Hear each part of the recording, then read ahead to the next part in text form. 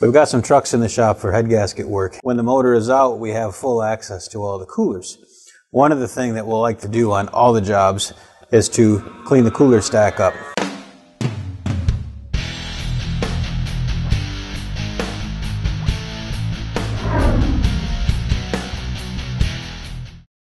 The radiator, after it's been separated from the intercooler, there's a large amount of dirt buildup in between the two cores that just hosing out, you'll never be able to get that clean.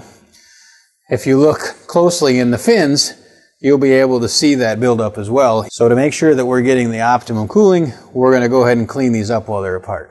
We split the radiator and intercooler apart. We would also do the AC condenser and the transmission cooler as well.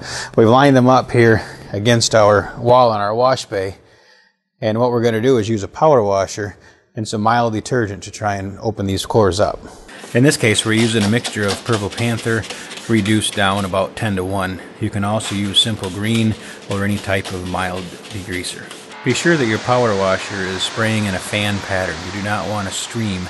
We want to make sure that we're not going to damage any fins. Hold the power washer straight onto the radiator, just like we're doing here, so that it's blowing straight through the fins. We don't want to come at this at an angle and take a risk of rolling over or damaging any of these fins. In our case, we're also using hot water through the power washer to help with the cleaning process. The dirt and debris that we're washing out is buildup over time from road tar, oils, bugs, grit, and anything else that we're on the road with.